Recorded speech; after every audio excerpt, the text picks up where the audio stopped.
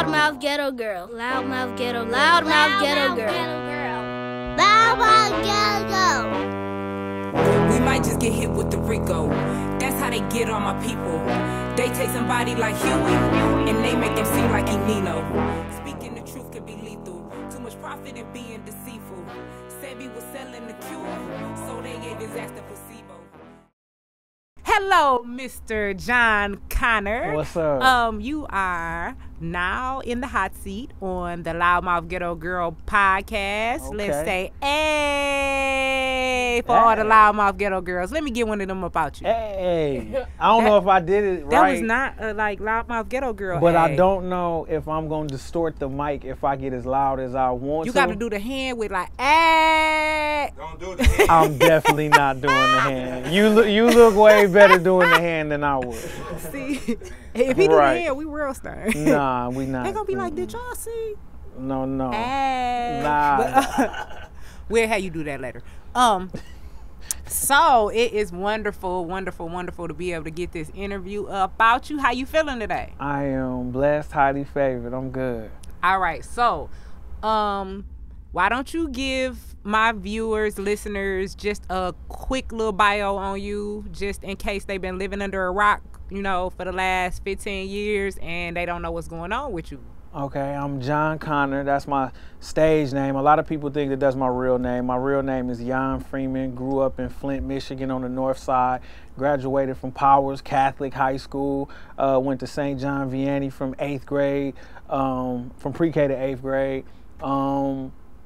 Man, then after that, just grinded, worked my way on up, doing the underground thing, doing open mics, doing talent shows, doing whatever I could around the city until ultimately me and Mateen Cleave started, we legitimized my first record company, All Varsity Music. And later on, because of my relationship with Mo Cleaves and going and doing shows all throughout Michigan, I ended up running into, at the time he worked at Def Jam, his name is Kendall Young Sad Freeman. He's also, he was the vice president of Maybach Music. Okay. Little brother of Fat Man Scoop. I don't know if you want me to put that out there, but you know what I'm saying? But just to give a little background on my record company that I started with Mo Cleaves and Young Sav, just to tell y'all who they are. But through my grind, I ended up meeting Young Sav. After that, man, it took me to a whole nother level. Started making a name for myself within the industry, and that ultimately led to me signing my first record deal with Dr. Dre and Aftermath Entertainment. Worked there, produced and wrote there for 5 years, and now rebranding and restarting a new label. And man, that's John Connor. That's me, man. Dope. I remember the first time I think we crossed paths was at the U of M in the Kiva at some sort of event that I think we both might have been performing at or something, you know, something like that. And I was just really taken aback because at the time, you know, you were young in my eyes. You might have been like maybe like 19, 20-ish. You know what I'm saying? Like super young, but like your content and just the way you carried yourself all the time has always seemed real mature. Like, has that always been kind of your personality, or is that something you grew into, or was that kind of like your when I'm out in public, this my game face, this what I'm putting on, and then I, you know, relax a little bit when I'm in the cut? One, I want to thank you for that compliment to say that I was mature back then. I really appreciate that. I think that kind of always was how I've been since I was a kid. Like when I was really little, teachers would call my mother and say, well, Jan's not talking. It wasn't so much that I didn't want to talk, it's just that I didn't have nothing to say. I've never been the type to like waste my words or engage in pleasure for pleasure's sake. Like, you know what I'm saying? There has to be a reason for what I'm doing, what I'm speaking, or why I'm moving the way I'm moving. So I think that just naturally, you know, that's how my mother raised me. That's how my father raised me. My grandfather was a stand-up dude like that. Like it was always, you know, don't just be in no mess just to be in no mess. You know, think about every move that you make. So I feel like that I've always been that, you know. I'm not just a total, I don't know, in my shell person. I think that when I'm in environments that I'm comfortable, you know, I know how to have fun and let loose. But I definitely have always been the type of person to to read the environment and to understand what energies I'm around before I just, you know, let it all out. You know what I'm saying? Do you think that advice, you know, without being able to say it verbatim, like don't get into no mess without getting into no mess, do you think that has been something that has helped you throughout this journey in the music industry? Absolutely. Absolutely. Because even tying in your last question to this, I always understood that music is fun, but it's also a job. Right. You know what I'm saying? It's like, you know, anything can turn into mess if you're not careful. And especially music, because what we do is grounded and rooted in fun. Mm-hmm. You know what I'm saying? So the job itself is grounded in fun, so it's easy to slip or go down a slippery slope of that black hole, you know what I'm saying, of, oh, we wilding, we having fun, we drinking, we this and that. So at a very early age, I established that my job is fun, but it is a job. I can have fun within this job, you know what I'm saying, but it is still a job. So I think that it did help me a lot because, I'm sorry for that. You know? So, yeah, I think that the way my mother and my father and my grandfather and grandmother raised me, as far as like not getting in no mess, it definitely helped me out a lot because this business offers, your vices are very accessible. Right. You know what I'm saying? And they're in abundance. Mm-hmm. So if you don't know who you are, and if you don't know that you're there to work, then you definitely are going to slide down that slippery slope. And that's something I never wanted to do. I understand that totally. Yeah. So with coming from, you know, being an artist coming from Flint, a lot of times we get pigeonholed. You know, people expect us to, I guess, quote unquote, sound like Flint artists or, you know, sound like Detroit artists.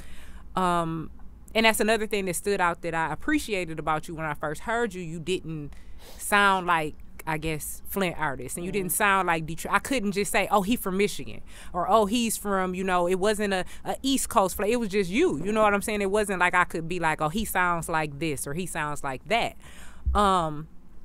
Being from Flint and not necessarily sounding like a Flint artist, did that make it harder to kind of get on the scene in Flint?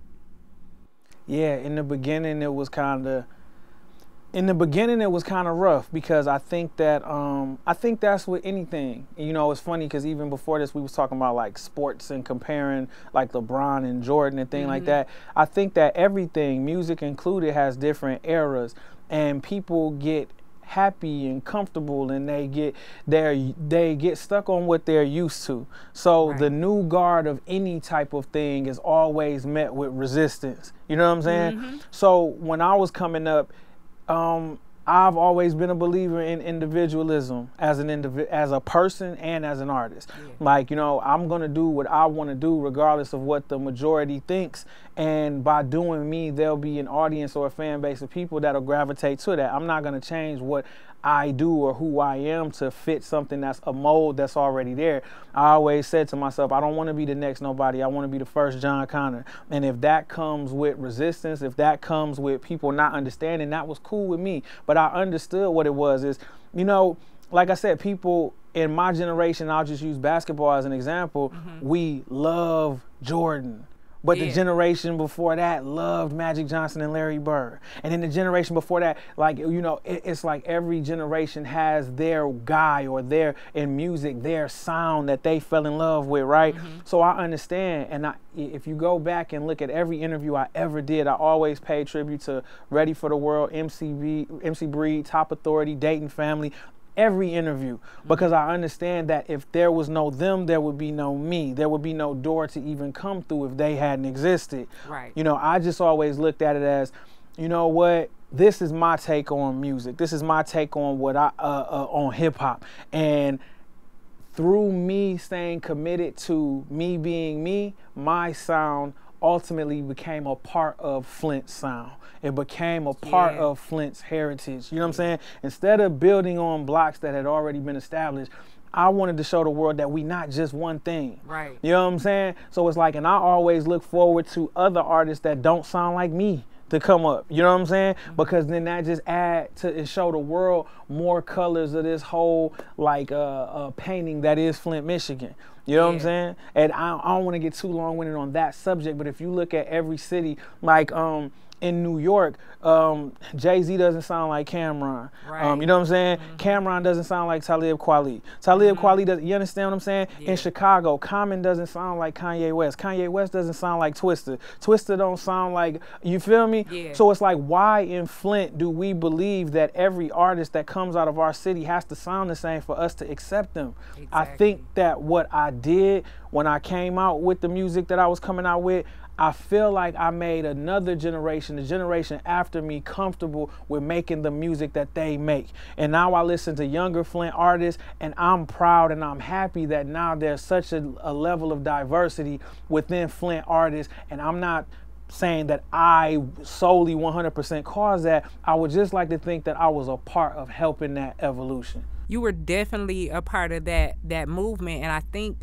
at that time, you know, we had like some really dope spoken word artists. We had, you know, some really dope quote unquote conscious artists, you know, around that time too, to kind of balance out what is traditionally known as Flint music, which is like, you know, more gangster type music, you know, more street, and it has a certain cadence. And I think that kind of like broke that up and gave people, like you said, the younger artists may not necessarily sound like you, but they sound like them. And they're okay with sounding like them. Absolutely. Whether them is street, whether them is alternative, where, you know, whatever they are, they're good with that. And like you said, just going ahead and being comfortable in your own skin, I think that gives people an example and helps them to be comfortable. Absolutely. So this next question is a two-part question. Okay. So I have a lot of friends who are hip-hop purists. And who basically anything made after like 2001, they not fooling with it. They are like, and even when you get like 2001-ish, they like, nah, bro, I'm not, you know. And so they're really like, you know, hip hop purists, and they really stuck on that. And what made you fall in love with hip hop? The truthful answer to what made me fall in love with hip hop, straight up, is Master P. It was No Limit. No Limit, and you got to think about when I was a child, the era that I was a kid in. You know what? Like, this is so crazy. And like I say, I'll try not to get long-winded with these answers, but we talking about hip-hop, and I love talking about hip-hop, right?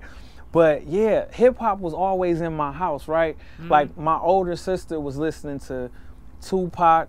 She was listening to, of course, that was the era of like Death Row, the 90s. You know what I'm saying? She was listening, who else? She was listening, there was a Detroit artist named Boss. I don't know if you remember. I really wanna feel like I'm in the day, so it's right? Yeah. Like, I grew up listening, and I was aware that this music was dope, you know what I'm saying? But like, I grew up just being around all type of music in general, because my father played in a lot of bands because he's a musician. He played the guitar, right? Okay. So I didn't initially gravitate toward hip hop. I gravitated toward like soul. I gravitated toward, honestly, I gravitated toward house and techno music. I gravitated toward movie scores. Like, I would love watching movies because I would get hooked on the music in the movie. Like, even I watched WWE. The music was a big part of why I watched that. Right. You know what I'm saying? So my musical influence was a lot of other things, but it was something about, like, it was 1997, you know what I'm saying? And I'll never forget it. It was the TRU CD with the 3 skulls on it, True to the Game. You don't want it. Right. Go to war with a soldier. Right. Man, my man Dave from down the street came and played that album for me. And from that point on, it was on. It was like, I don't know, I really to this day, not discrediting them in any way because the music was dope. I'm just saying, like, I don't know, for me, it wasn't a lot of the cliche things that people say inspired them to get into hip hop. For me, it was Master P, it was TRU. It was the first time I heard No Limit Soldiers, and it was on. Like, after that, I told my mama I'm gonna be a rapper. And from that point on, it was on. That's dope. And it's so great to hear that because, you know, hip hop is so young. You know what I'm saying? Hip hop is a young art form. But as it's getting older, the reasons and the influences of what bring people into hip hop get to change too. Like when I'm talking to my oldest son, I remember like I looked in his baby book. I would put headphones on my stomach and let him listen to Mozart because they say that's good for, mathematics and things like that. But I will also play Jay-Z. I will also play Biggie. I will also, he's a producer now, my son is. And in my head, I'm thinking like, I wonder how much of that comes from the fact that I used to play this hip hop music. You know what I'm saying? Like when he was in the womb, to the fact where when he was like 1, he would sit there beat on the tables. And if you move the table, he'd do it on his head. Like he was, pounding out the beat in his head. And it's amazing to see that, some people got into hip hop because, and I can't even imagine it. This just seems so surreal to me. Like they was in their hood and people was just ciphering. You know what I'm saying? Like those people in the early days of hip hop, that's how they were introduced to it. So we get introduced in these different ways. Like me, my dad was into it. So I remember one Christmas, he bought me like Salt with a Deadly Pepper and Fresh Prince, Parents Just Don't Understand. The albums. Like he bought me these 2 albums, and I don't think he had listened to them because when I got to listen to the Salt with a Deadly Pepper, I was like, oh, I'm like 7. Like, right. But I think that's when I fell in love with hip hop. I was like, like that's what I want in my life. Like the fun they having, like that's what I want, and I just loved words. So I just love to hear, the reasons why people fell in love with this art form. And as you was telling your story about what made you fall in love with hip hop, I was thinking back to me listening to the Master P CDs, and when you gave like when you saying Salt with a Deadly Pepper and the Parents Just Don't Understand thing, I think what it is whatever made us fall in love with it, it was a feeling. Yeah. Like, you know what I'm saying? And what I got out of the Master P thing was, even though them dudes probably won't go down as people's greatest lyricists or whatever the case may be, it showed me that if I believed enough in what I was doing, I could be successful at anything. You know what I'm saying? If I worked hard enough at something, and if I believed and the people around me believed in the music I was making, if I was having fun, and if I could create a feeling for people, then I can do anything. And I think that we all, that thing of that feeling that gets inside of us, it's a feeling of, you know what? This makes me feel good. This is fun. And if they can do it, they look like me, they around the same age as me, you know what? I could do this too. And I think it's pretty much with hip hop, you realize like that the world is a ghetto. You know what I'm saying? Like that's what hip hop does. No matter if your ghetto is in Oakland, and your ghetto gonna sound a little different, but I'm still gonna be able to identify with some of the things you saying, and some of the, I'm gonna identify with the beats and that type of thing.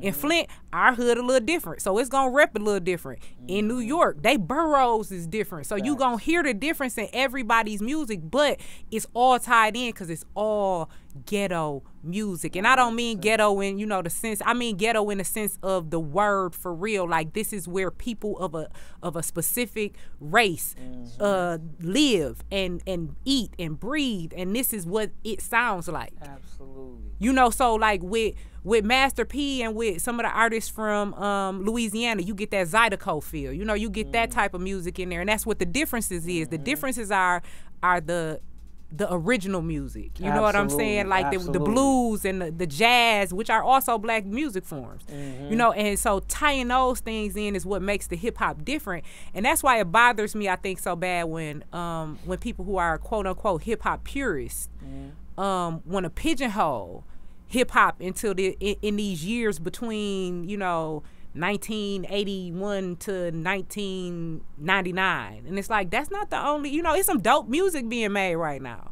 You know what's funny about that, and what we talking about when you say hip hop purists and them being upset about things. If it's one thing hip hop has always did, it's gave a voice and expressed what's wrong with the youth. You better say that. If you go back and you listen to Tupac and Biggie, who were 25 and 24 when they died, go back and listen to their music and you'll hear what us as the youth of that time felt like was wrong. I think hip-hop's still doing the same thing today, and the purists shouldn't get so caught up on their musical taste that they're not understanding that these kids are telling you what's wrong right now with the youth. Yes. Molly's Percocet, Molly's Percocet. Yeah, they telling you exactly what's wrong. Exactly what's wrong. Hip hop is still doing what it always did, telling you what young black youth feels right now. Yep. Now, whether you like the beat, the 808, the this and that, how they're delivering it, to me, that I don't care about that. Like, you know what I'm saying? What I care about is overall there's a voice that's trying to be heard that's telling you in these records what's happening right now. And I feel like those people that consider themselves purists, instead of becoming music critics, what they should do is become the big homies and big brothers to pull these kids aside and talk to them. It's like, that to me is the main thing that should be happening. Okay, you don't like their music, whatever, but if they're actually living out the things that they're talking about in the music, that means that you should probably pull them aside and talk to them instead of criticizing them for an art form, because at the end of the day, they're living a lifestyle that could end up having them dead or in jail. So what's more important, your musical taste or their life? And okay, so what you saying, that I'm glad you touched on that, because right now in the state of hip hop, there is a lot of depression in music. There is a lot of, and there's always been, and I think that because at that time I was in the age range, so I wasn't really looking at like Scarface music as, you know, him being depressed until he came out and talked about his mental illness. I didn't really even put two and two together. I sit alone in my fork on the room, you know, candles, like, you know what I'm saying? So like the music right now has a lot of depression, a lot of suicidal stuff, you know, going on. How do we combat that as artists? Wow, how do you combat the depression that's going on in the youth? That is such a massive issue, because I feel like what's depressing this generation is coming at them from so many angles that I don't know that it's one solution. If I turn on the TV and the things that I'm seeing on TV are depressing. If I'm seeing if I'm seeing reality shows, I see, because I was gonna name names, but if I'm seeing reality shows that ultimately are depressing because they all end up with beef, drama, and chaos, right? And then I turn on the music channel and it's beef, drama, and chaos. Then I look at social media and it's beef, drama, and chaos. And then probably in my single parent home is beef, drama, and chaos. It's like, maybe, not to sound cliche, I guess maybe it starts, man, that, like I say, it's so massive, but I guess maybe it starts within the home. Maybe it starts with us all as people, just examining our culture and what we choose to champion and celebrate. Because I think the things that we champion and celebrate is a part of what's causing this overall depression. Think about it, man. Oh boy, this is about to get crazy. When we was kids, right? We might have been listening to some gangster music, right? Okay? But at least when my mom's turned on the radio, it was, as long as you keep your head to the sky, be optimistic, you can win as long as you keep your head to the sky, right? Now, even if I'm a kid listening to hip hop, it's so rare to find even an R&B song that has a positive message. There was, to me, back in our day, there was a balance. Yeah. You had, like, okay, Uncle Luke and this and that, go on, shake that, right? But then at the same time, you had De La Soul, who was Tribe Called Quest, right? And then you could turn that off, and then you could listen to Tupac. And then even Biggie, as gangster as he was, it was Big Papa, it was having fun. And it was a balance. It was a balance. To me, what's causing this depression and what's causing like such a dark tone of music today is there's no balance. I'm not saying that the music that exists today, the Molly Percocet, whatever is going on, like sip lean, whatever the case may be, okay, if that's what you do, that's what you do. But where is the balance? Where's the record? So that's what you do all the time. Right. This is all the time? Like, you know what I'm saying? Like, there's no balance. You know what I mean? And I totally agree with that, because Biggie, as dark as his music could get to the left, he also had like Juicy, and he had, you know, those type of songs where in his CD, you were gonna go from some hood stuff to some funny stuff to some, you know, sexualized stuff to some fun stuff to something encouraging. You were gonna have all of that in an album.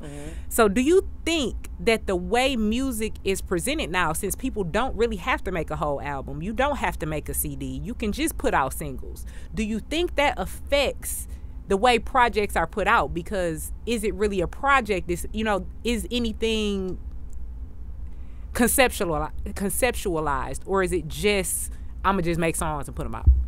For the most part, you got people coming out of the hood.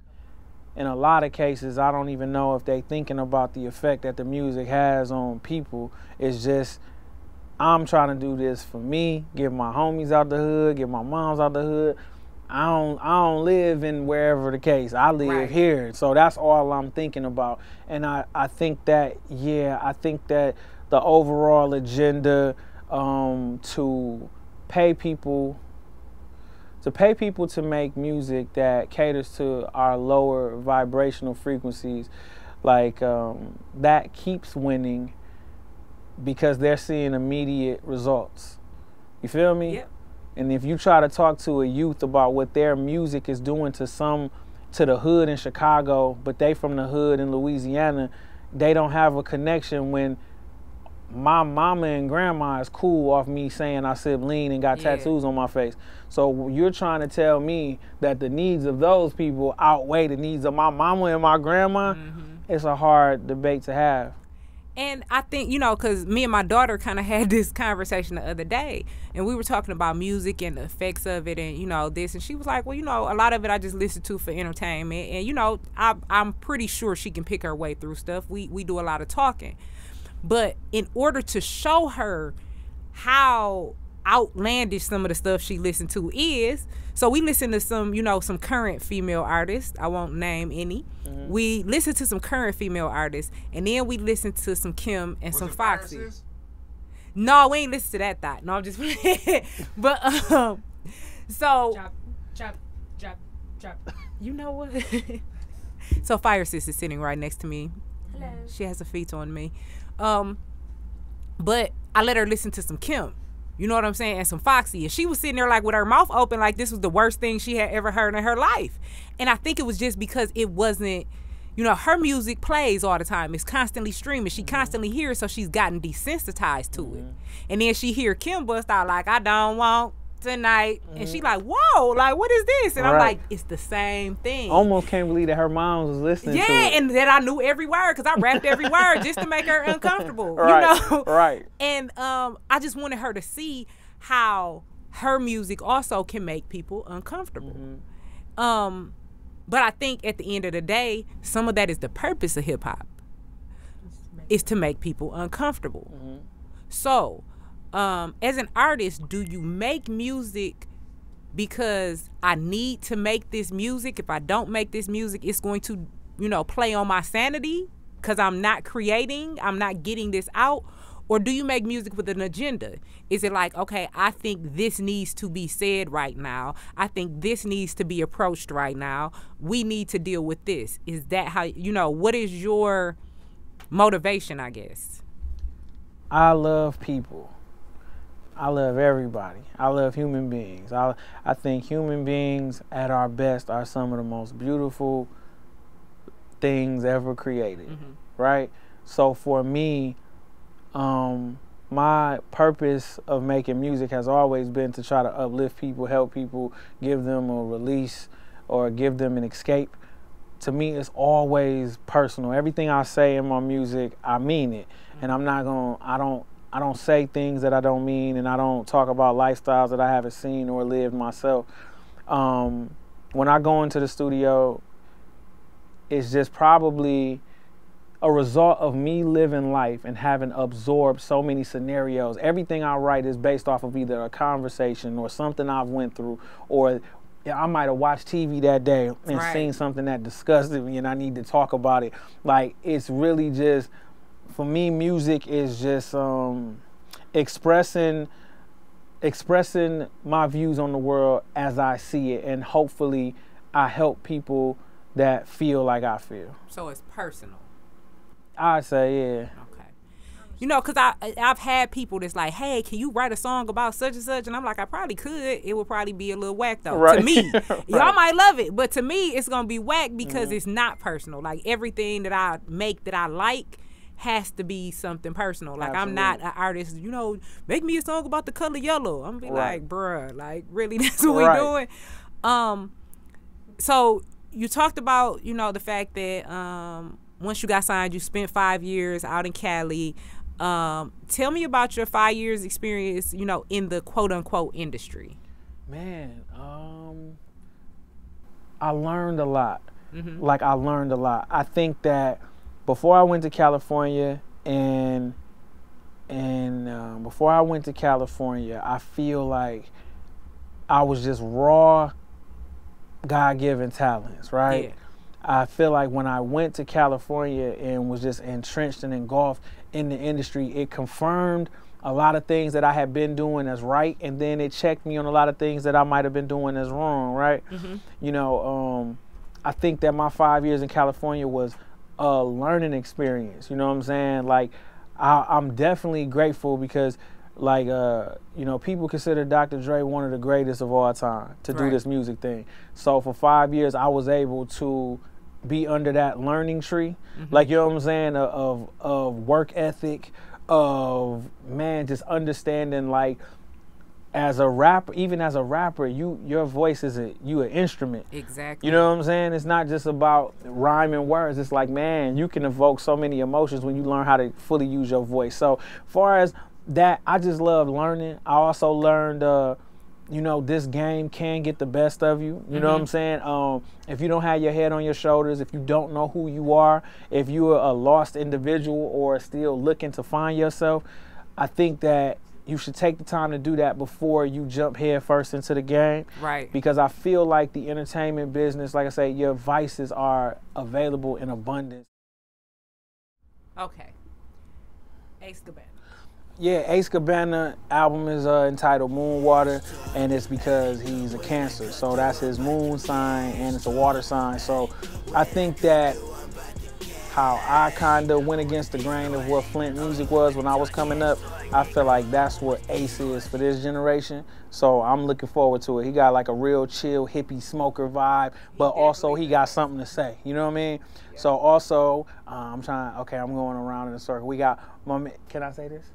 Okay, we got my man Ricky Calloway, who is Ricky Calloway? Yes. So we got Ricky Calloway in here as well. What up, Ricky Calloway? Ricky. And he got on some nice, what is them, Oxfords? Pretty Ricky is what they call him.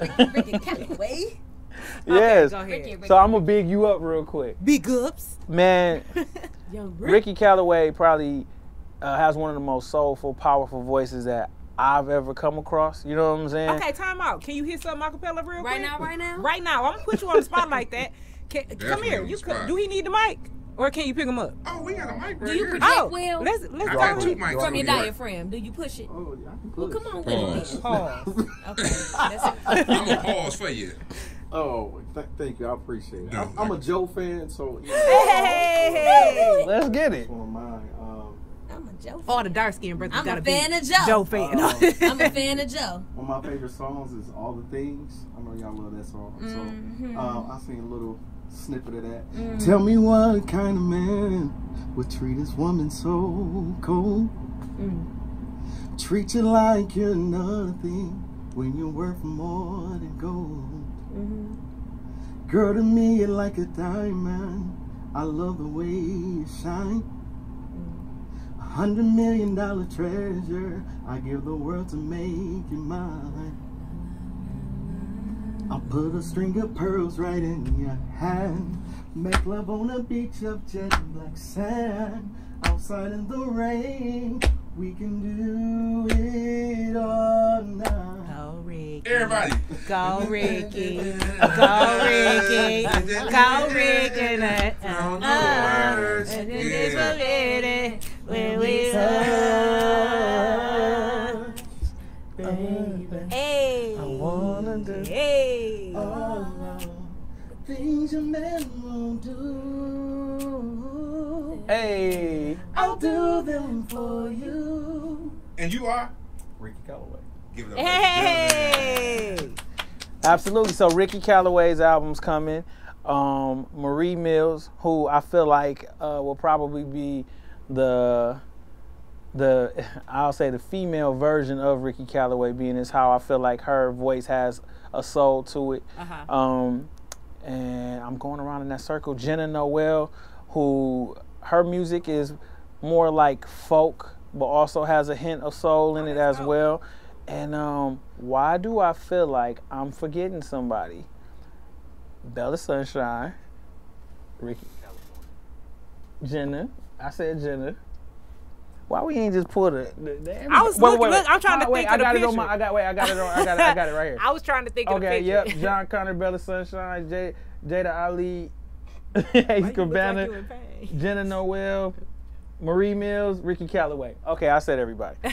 Okay, cool. So all of them have albums coming out, and from top to bottom. And the thing that I love about AVM Music Group is that it's all Flint based. All of the musicians, the production team that I'm putting together, the world's greatest music / the Guardians, my man Kevin Jones, my man Johannes Wortham, like Master Yo. Master Yo. my man Lil Mikey, Lil Mikey has, and I don't even, this is crazy because I don't even know Mikey's last name, right? I just always call him Lil Mikey, but he has such a powerful voice. He plays the guitar, and it's like all of these musicians and talented people are from Flint, Michigan. So by launching this company, I just want to show the crib that we have artists that we can be proud of, that we can make high-level music, high-quality music, and that we also can show, like, you know, when black folks get together, it ain't all about negativity or drama. When we put our thoughts and our minds and our brains together, what we do, we are creators. So when you have a bunch of us coming together, we're going to create something so powerful and so beautiful. So we just making music that the world can rock to, and we just want to be an example of something positive coming from a situation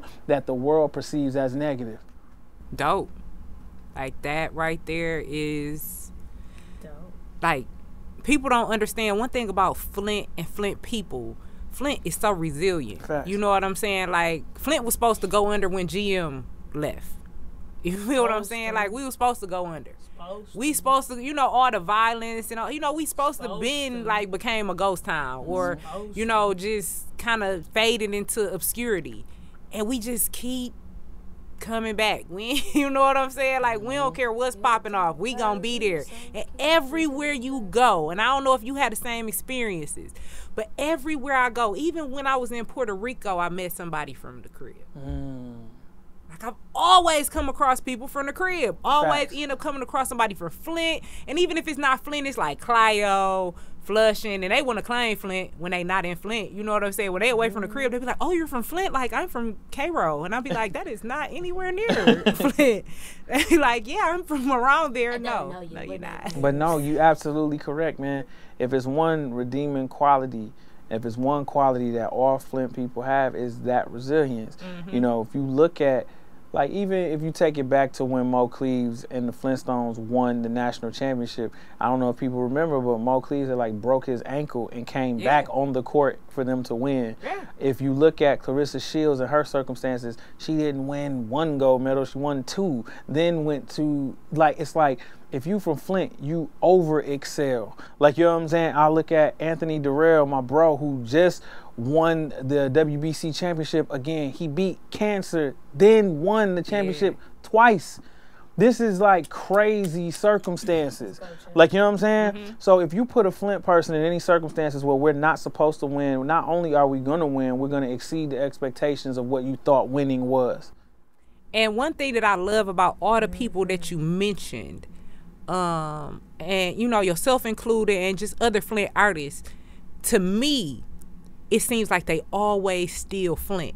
Facts. You know what I'm saying? And like, even don't let me forget too, and Terry Crews. Like, you know what I'm saying? Like, I have to, because the narrative before I met Terry Crews was, a lot of people would say, oh, he don't rep Flint. I'm waiting for somebody to show me where he's been asked that where he's from and he didn't say Flint. Exactly. You know what I'm saying? Every time he never shies away from that.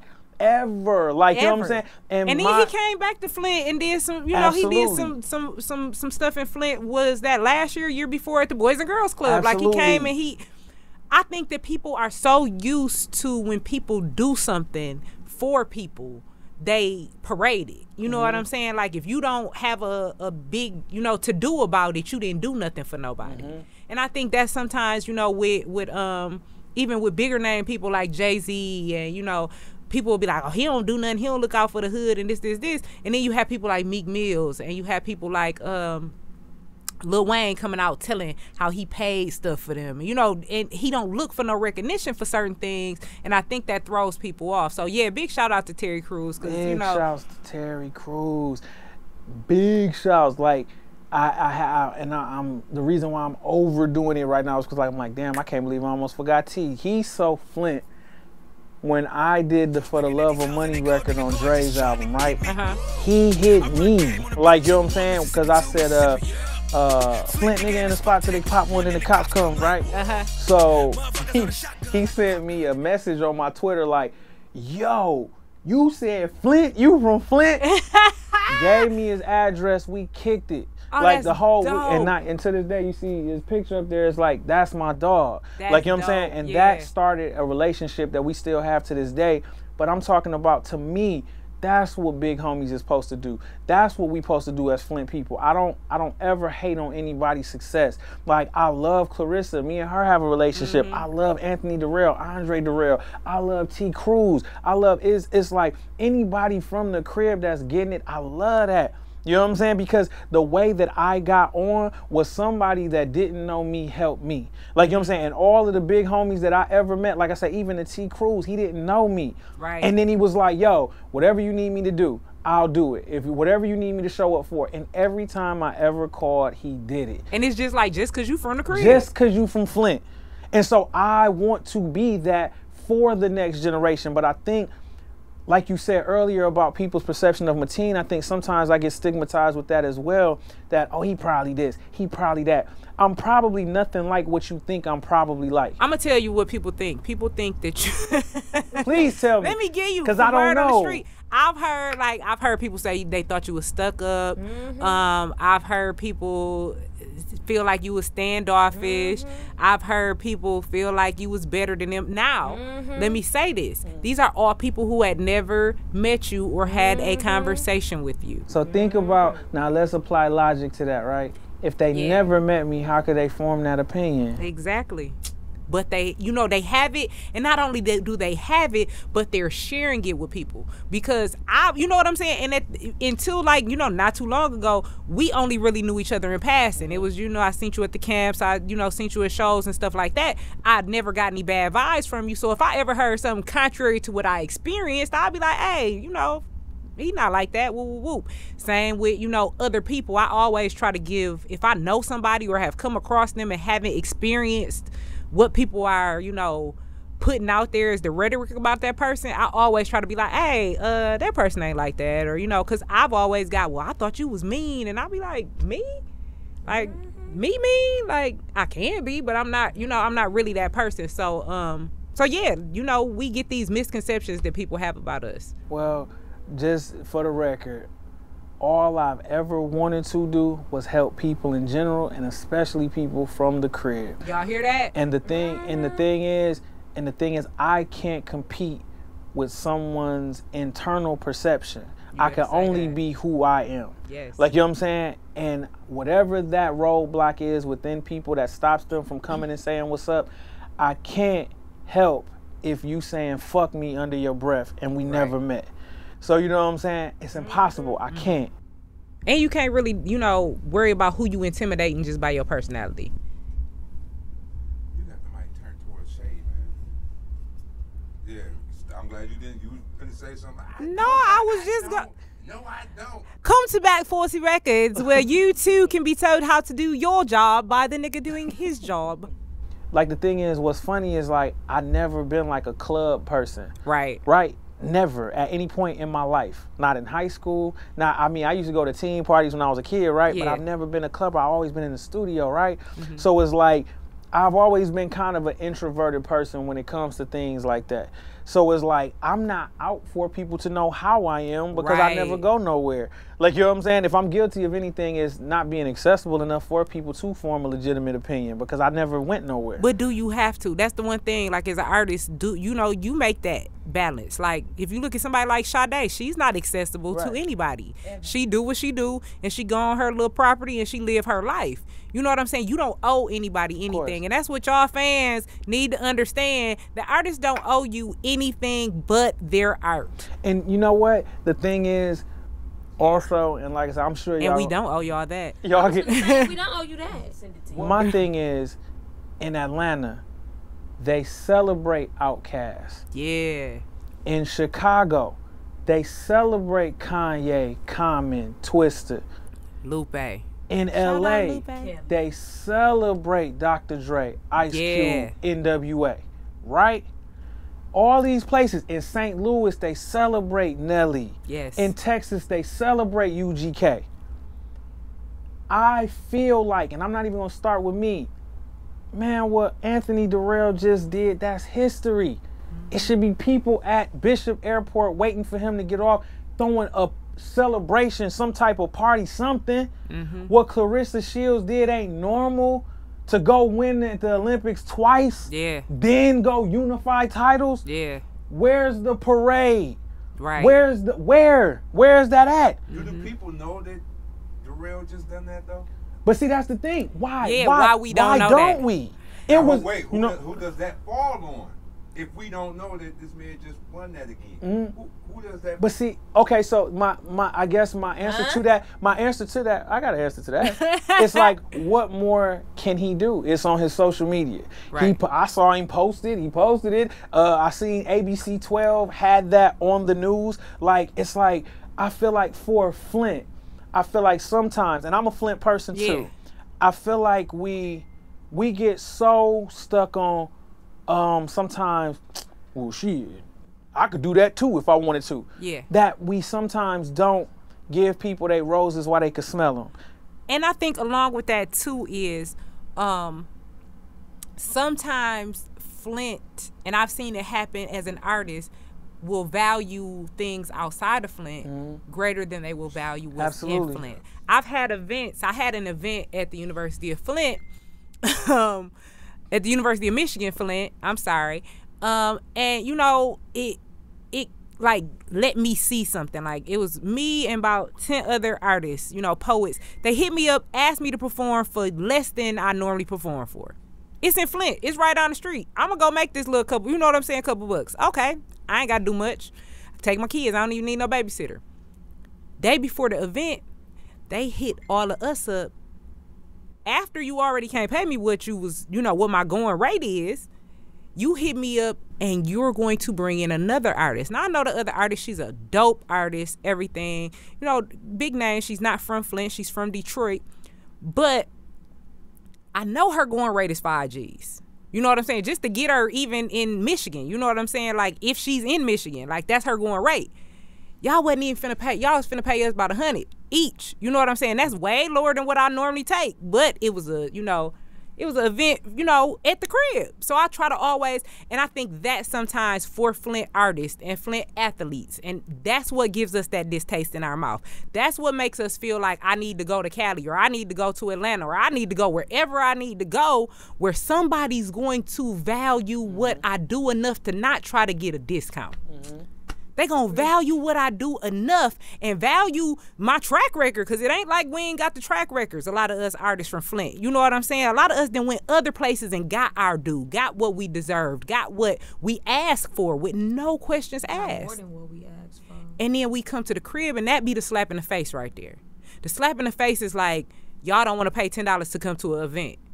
You know what I'm saying? And then y'all say it's nothing to do. Like, that, I think, is the frustration for Flint artists right there. Absolutely. That we hand in hand on that we have to start celebrating and uplifting each other. Yeah. Like, you know what I'm saying? Like, that thing, like, that part, like, there is a culture here in Flint. You know what I'm saying? It's just we have to take pride in celebrating that. You know what I'm saying? Like, there, I don't know where that comes from, but I feel like, you know, I try not to get stuck on problems and just try to be a part of the solution. And so that's why I really wanted to say that, like, on camera, that I just wish that we all would celebrate each other. Like, you know what I'm saying? Yeah. We all give, like I said, everybody part of my company is from Flint, from the crib. Like, you know what I'm saying? Even us doing this right now, man, we ain't got to talk no money, just love. We at the crib. So for me, it's just like, just echoing what you said, I just wish that, and I want to be a part of a change that sparks all of us into celebrating our own culture and being proud to be us. Definitely. I think I'm gonna do like 2 more questions and then we're gonna be done. Absolutely. So, if you could tell the world about, like, the value of Flint, like from an artistic standpoint. Wow.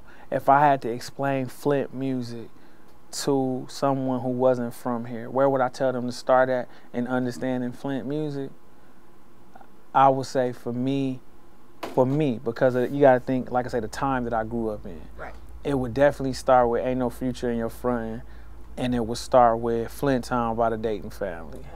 Is where I would start. You know what I'm saying? Flint Town, you know what I mean? Flint Town. You know what I mean? So because that's us. We from a little bitty city, but as little as we are proud to be from here.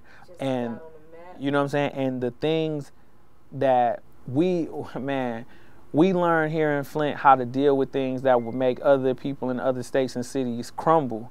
So it's like, I feel like those songs like were the first time I heard that in a record of somebody being so proud to be from Flint and taking whatever negativity that they went through, putting it in music form and letting the world feel it. So I would say what we talked about earlier, and I quote 5 Heartbeats when Robert Townsend said, Donald Matthews is going to be a great writer one day when he suffers more, right? Yep. And then he said, I'm on my way to becoming a great writer, right? Yep.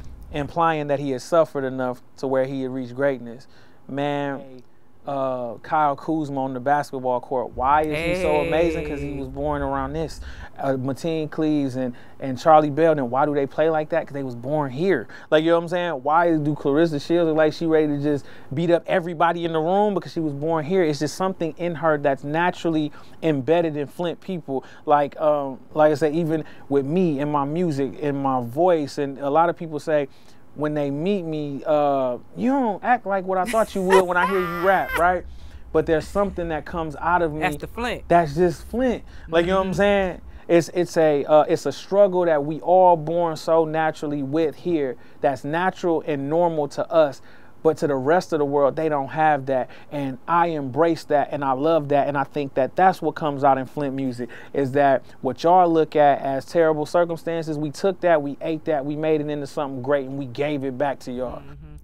And I think, just touching on what you said, I think that the reason that, like, those people are so dope and stuff, because, and what people don't realize on the outside looking in, there was somebody better than them that did not make it. There was niggas out there on the court eating them alive that ended up dead and in jail. May I also say, there were definitely hella rappers that was better than me, that I felt like was better than me. Like, you know what I'm saying?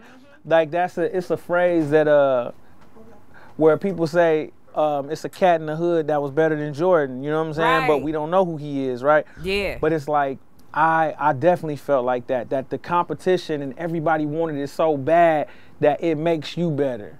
Yep, definitely. And Bella Sunshine just walked in, ladies and gentlemen. What's up, Bella Hey, Sunshine? Bella, how you doing?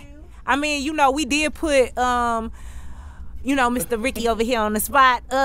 So, you know, can you sing something for us real quick? You can't throw nothing out there for us. Okay, can you tell us a little bit about your project? Just throw something out there. Shout something out. I just Don't got be done trying to pumping act your shy. album. What they know so far is the album is called The Experience. I said that you was influenced by Brandy and Monica and stuff like that. And that's what I said, but you can say it better than me. So. Yes, well, first off, I am so shy on the spot. Like I don't know. Well, I'm gonna put you on the spot every time. But yeah, I was influenced by Brandy, Monica, Aaliyah. Felicia. No, those people I grew up under. And so, what's the experience? Why the name The Experience? Because you get to experience different stages of who I am and how I'm feeling. Dope. I was telling before you got here, like I knew her all this time and I didn't even know she was an artist. So yes, we will definitely get to experience. So thank you, Miss Shy, Bella Sunshine, for the sunshine cannot be shy. You got to go ahead and just shine, baby. I'm in shine. mode. Bella is asleep right now. Okay, so my last question, and then I will let you go and stop, pestering you. Yes, because I'm getting the roll it finger over here. In a minute, the music is gonna come on like the award shows, and we're gonna get drowned out. Oh, and you smell good. What is that you got on, girl? Did you get that from the oil shop? The oil shop, Flint, 5014 North Saginaw Street. Come down and get all of your oil needs. The plug was so crucial. Oh, Pink Sugar. That's one of the ones right there. I like that. And we do carry Pink Sugar down at the oil shop, so y'all can come and holler. I definitely got to make my way to the oil shop. I do. Don't forget the peppermint soap. So, ladies, let me just throw this in here. This is. Oh, sorry. I was finna do a commercial, but it tingles. It tingles. Okay, so. I gotta eat. Yawn. Yeah. Yeah. Yes, Amber. So, if you could just give the world, like all these people who got these misconceptions and all this kind of stuff, tell them who the fuck John Connor is. Can y'all quit whispering over here? Me and Jan are finishing up. This is a real interview. That is awesome how you just said my name. Like I was saying, government name. Yes, love it. Who is? Did you say Jan or John Connor? No, I'm gonna ask because we don't need to let them know who Jan is because Jan might be a little complex for the people. Okay. So, who is John Connor and what can they expect from you every time? If they can't expect nothing else, what the hell can they expect from you? Honesty. Honesty, passion, my all every time. Whether it's on stage, whether it's on the microphone, no matter what it is, you're gonna get. I've always felt like John Connor is just the vehicle in which Jan expresses himself. Dope. You know what I'm saying? Mm-hmm. So all John Connor is me saying the things that it's kind of like, and we're going to wrap it up like this. I have to mention Batman. This is a John Connor interview, and I ain't mentioned Batman one time. And I was going to ask you just to tell the people about how John Connor became your moniker. If we could see the room, we would see the influences of comic books and things like that. So please slide it in there, because there are some people who do not understand where the John Connor, how that ties in. Some people are so lost, like, oh, I thought his name was John Connor, not knowing where John Connor originated. So, okay, so and then boom, we wrapping it up. Yep. I promise. Okay, I'm looking out for you. It's all good. We'll be here all night. I'll be like, so, do your mama make grits in the morning? Do your mama make grits in the morning? Your mama born down south. Because we gonna be here all night. Okay, so, well, the John Connor thing, and like I said, I'll put all of this in one answer. But it kind of to me was like, I always been a Batman fan, right? Mm-hmm. And I thought that was cool, just the story of this cat, Bruce Wayne, right? So he adapts this persona to do the right thing, right? Because as this billionaire, people, it's only so much he could do. I could donate to foundations and this and that, but really I need to get down and dirty, and I got to get in the streets and really do something, right? I always felt like as Jan Freeman, the person, right, I could have the most intelligent conversation ever in a room full of like 10 people. But everybody will leave and be like, oh, Jan just be talking. But if I make a song about it as John Connor, and if I can make positivity sound good, and if I can make the repetition of me helping people sound good over and over, then that's me putting on that mask. That's John Connor putting on that persona to where now I'm really helping people. One person at a time as Jan Freeman is just like a a little sprinkler, right? Like of watering seeds. But as John Connor and through the music, it's like a fire hose, and I'm spraying positivity over the masses all at one time. And that came, and that whole persona shit came from one night, 18 years old, I'm watching the Terminator movies back to back, and the weight of that character, John Connor, that if he died or if something happened to him, then the world was just fucked over. Right. And I said to myself, I want my music and my existence to be that heavy on the world. I want to be the John Connor of music. And then I said, you know what? There it is. I'm John Connor. Dope. And I do have one more question. My manager's gonna kill me but they just keep coming. I'm sorry. So with you know, you did the Batman comparison. Yeah. So, you know, my favorite superhero. So do you right feel like Batman is a superhero, or do you feel like he's an anti-hero? To where even though he has the goal of good, sometimes you have to do bad to get that good. Is that part of the allure of Batman for you, that he's not necessarily a superhero? He's kind of like an anti-hero, to where I'm not trying to act like I'm perfect, and I'm not trying to, you know, walk around, you know, I'm not trying to put that persona out there. I fuck shit up, because if you look at it, I saw this wonderful analysis in somebody's blog where they talked about how Joker was technically like a anti-hero, and they kind of played it as Batman being the villain. You know what I'm saying? Like Joker at the end of the day was really trying to blah blah blah. It was dope. It's just, side note, and I want you to keep asking that question, but if you watch The Dark Knight, do you realize the Joker really won? Yeah, that's what they like, and that's where they did it. They did it after The Dark Knight. Even down to the point, and like I say, all this I know can get edited out. We good, right? Yeah.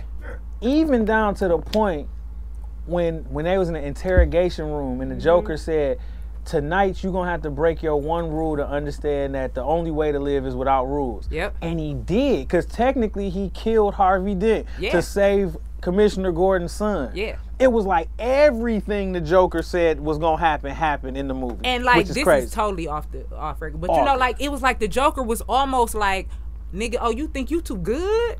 You think you don't have to get down and dirty, nigga? I thought just like you at one point. Let me let you see what it is. But here's the thing. Okay. And now we going back. Now see why this press training, I'm reeling it back into your original question. Cool.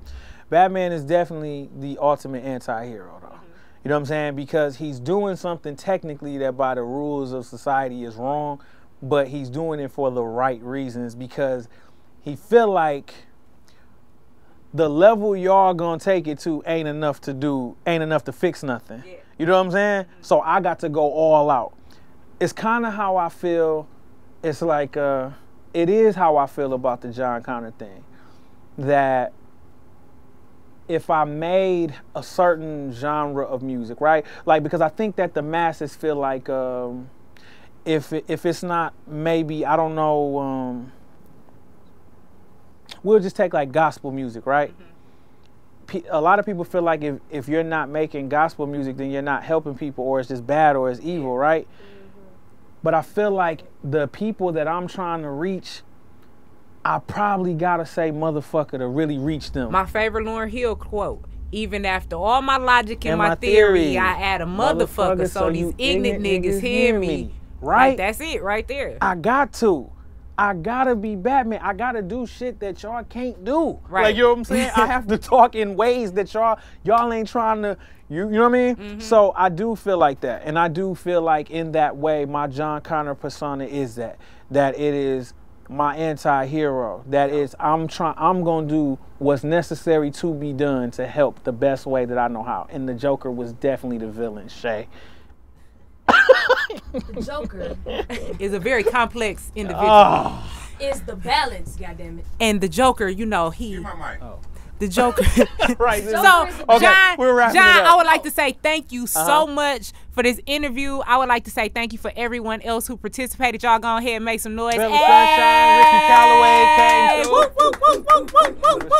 Loveland. This is how we get down. This is Loveland Studios that y'all are seeing right now. This place has such a dope energy. John, I just want to thank you for opening up your studios to us, for collaborating with me and Fire and the Sister Tour, and for just being such. Funny as hell. I ain't fooling with him. It's for being such a genuine individual, and for keeping it real and always repping Flint, and for, you know what I'm saying? No. Hey, welcome to Black. He back there hating on me so crazy. Back 40 Records. So crazy. Welcome to Back 40 Records. Back 40. But no, thank y'all. Suge Ock I want to say too. No, thank y'all for real for doing this, and I really.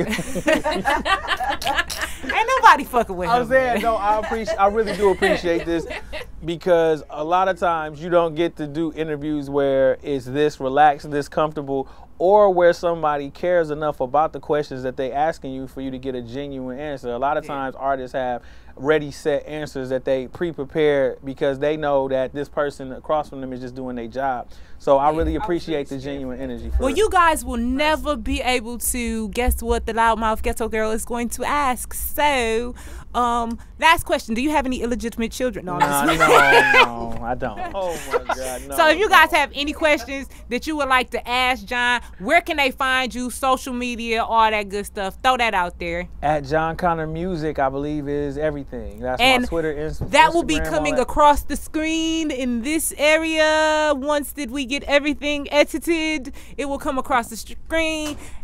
John Connor, please spell it for people, because people really don't. J-O. Y'all talking about me? This is crazy. She was just like climbing in front of the camera. Did you just get in front of the camera? What you talking about? What you talking about, Willis? You know how much my film costs? So anyway, it's JONCONNOR.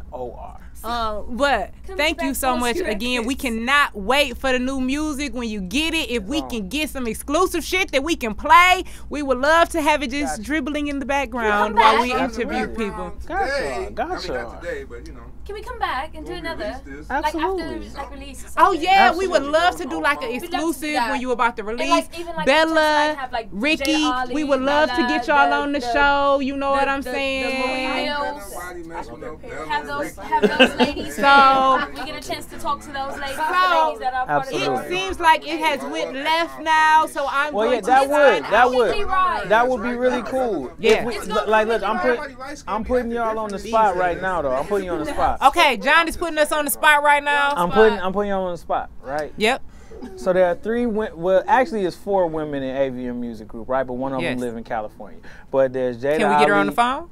Yeah, we could. But you got Jada Ali, Bella Sunshine, and Marie Mills. I would love to do like a round table discussion with them where we talked about shit that really ain't got nothing to do with music. That's awesome. That's awesome. We're gonna be talking about niggas that throw off your pH balance and all kinds of stuff. So the shy lady. Be ready. Be throwing your pH balance off. She be looping. My pH balance has been good for years. Oh, thank you guys. It has been an amazing interview. I'm John Connor. Right. Loudmouth Ghetto Girl. Loudmouth Ghetto. Loudmouth Ghetto Girl. Loudmouth Ghetto. We might just get hit with the Rico. That's how they get on my people. They take somebody like Huey and they make them seem